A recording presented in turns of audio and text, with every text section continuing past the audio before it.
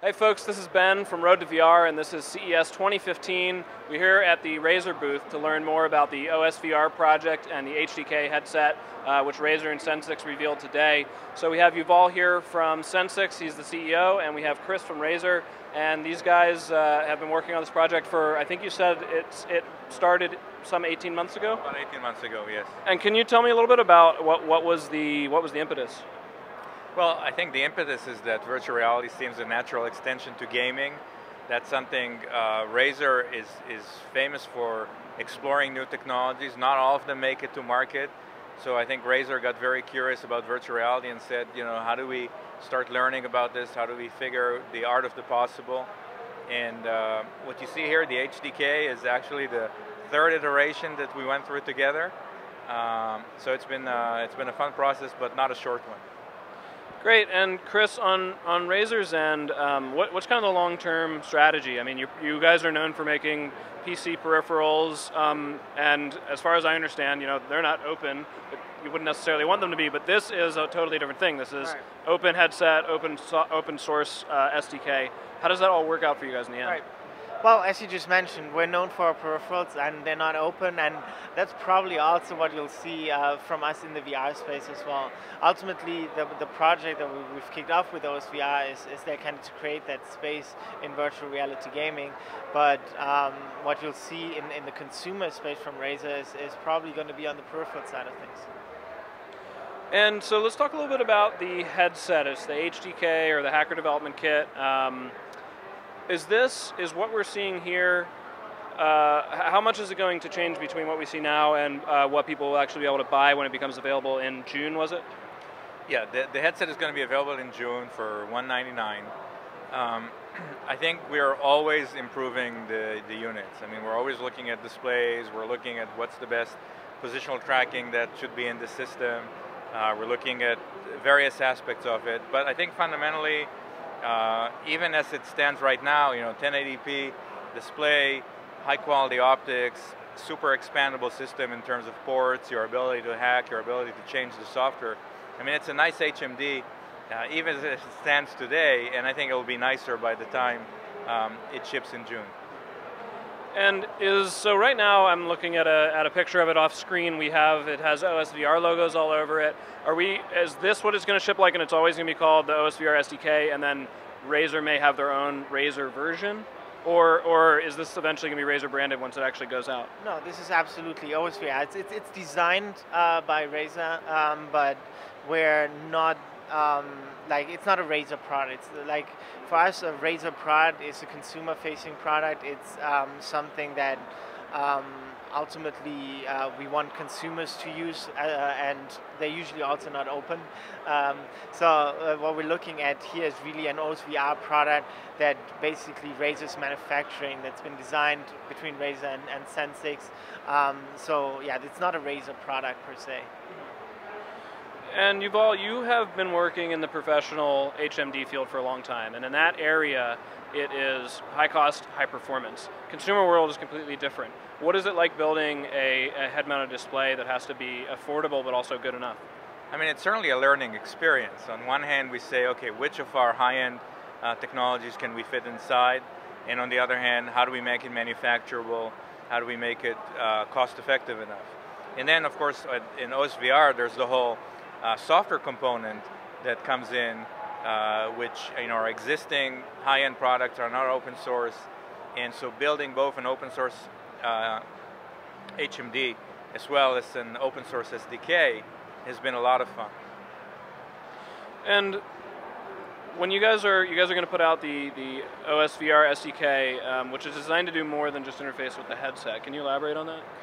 Well, another big problem in VR right now is that there's a million different input devices or ways of controlling virtual reality in games, right? So you have very, somewhat exotic or new stuff like the Vertex Omni or stuff like that, or slightly more conventional ones like motion sensing or even camera-based gesture tracking, stuff like that. But for a game to kind of understand all these inputs, it needs to do a lot of development if it goes to individually tries to work with all the SDKs. So that's kind of what OSVR set out to solve from the get-go. Like, we're providing the plugins, we're providing the framework so that everyone can make their own input device compatible with OSVR, understandable to game engines in that sense, and solve that problem not just on the HMD side but also on the input device side. Yeah. And Yuval, so the optics inside are dual element. That's different from most of the consumer-facing headsets that we've seen since Oculus. How does that change it? What's better? What might be worse? When you have two elements instead of one, you have twice the cost. That's the downside. The upside is that when you have more degrees of freedom, you can control the optical parameters better. You can make an image that's in focus all the way to the edges. You can make an image that does not need pre-distortion or color correction. I mean, I can basically show you the desktop of your PC right on this as is, and it'll be very readable. Now, it still does not mean that the people who adopt this might choose to turn it into a single element model, but we wanted to push the art of the possible and sort of wanted to push the envelope both on the openness and some of the performance parameters, and we felt this is a good way to do it. And so a lot of VR enthusiasts are going to look at this and say, they may say it looks great, but there's no positional tracking right now. You talked a little bit about this. Since it's so modular, it should be possible to put that in at some point. Are there any ongoing plans or discussions about making that happen? Yeah, absolutely. I mean, it could go in multiple ways. Sensics and Razer can do something and may very well do something by the time it ships in June. Or maybe the community decides, maybe there's someone who says, oh, I've got a great positional tracking solution, I'm going to put it in. You know, one thing that happens in open source, as you think about giving people the freedom, a choice of the hardware and software they want to use, we go into meetings and say, which option are we going to use? Which technology are we going to use for this feature or that feature? Say 1, 2, or 3. And sometimes we say, yes, all of the above. And we'll let the market decide which one is more popular, which one gives them the right performance in the right usage scenario. So, yes, I think there's going to be positional tracking. Whether it comes from us or the community, we'll see, but it may be all of the above. And I wanted to talk a little bit about the specs. So it's a 5.5-inch 1080p panel that does 60 hertz. Are you doing the low persistence right now? Is that planned at some point, or is that something you could drop in at some point? Yes, we could drop it in at some point with regards to our electronics. If you wanted to make Ben's goggles tomorrow morning, take a panel, plug it in. I mean, we have all the specs on how to do it. We make it easy to replace the panel with the panel of your choice. So, same answer as before. Either we will do it or the community will do it. And so, walk me through that real quick. Let's say it comes with a 1080p panel. Let's say in a year I can go out and get a 5.5-inch 2K panel. What's the process of putting that in there? Could I do it and I know really nothing about electronics? Could I drop that in there and just plug it in? Well, I mean, you'd have to see what it takes depending on the change you want to do. So for instance, if you wanted to install a camera on the front panel, you could say, okay, the front panel comes off, I'll take my drill, I'll drill a couple of holes, I'll put the camera, I'm done. If you want to change the FPGA on board to do some fancy video processing, maybe that's not for your layman. Maybe you need to have some FPGA experience. So it depends on what you're trying to do.